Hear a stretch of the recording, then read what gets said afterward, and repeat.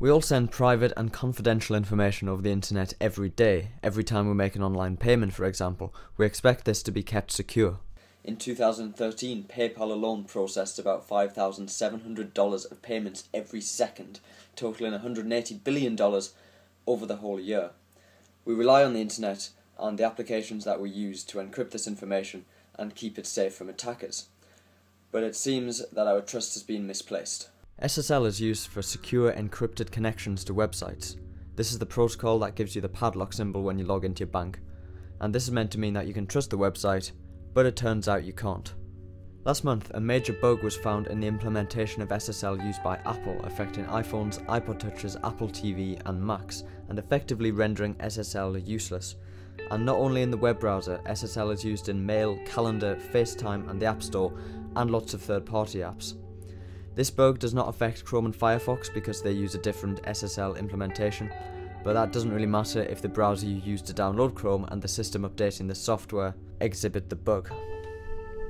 Once this became known, Apple quickly issued a fix, and that's good, but we've been open to attackers possibly for years. Basically, this bug opens users up to a man-in-the-middle attack. If you connect to a website through SSL, the website needs a certificate signed by a trusted certificate authority. But this bug makes the bit of code that validates the certificate never fail, even if the certificate is fake. So you think you've got a trusted connection with Google because you authenticated the certificate, but really it could be anyone intercepting your traffic in the middle and pretending to be Google. This is precisely the problem that SSL was supposed to solve.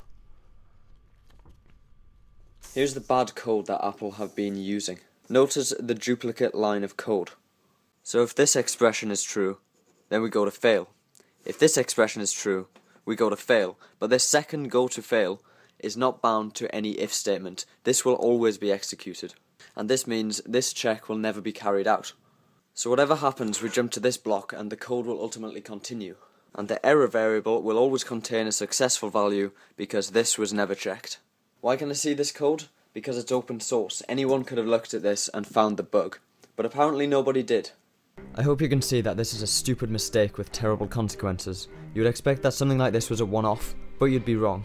This week, a similar bug was discovered in Linux, a problem found in GNU TLS, the library used to implement security protocols, like SSL, allowed the software to falsely say that an insecure connection was secure, opening users to a man-in-the-middle attack.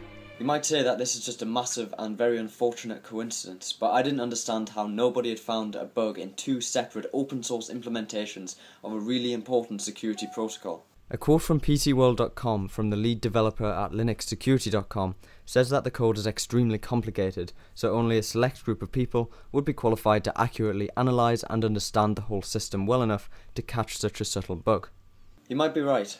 There will be a very small number of people who understand how the code works, and also a very small number of people who would be interested in understanding how the code works, leaving an even smaller number of people who could have actually found the bug. But after seeing how obvious the Apple bug was, I wasn't convinced, and rightly so. This email from 2008 documents the GNU TLS bug.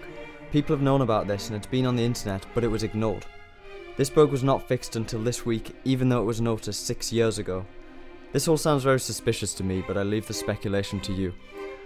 All I'm going to suggest is that you update everything you own as soon as possible.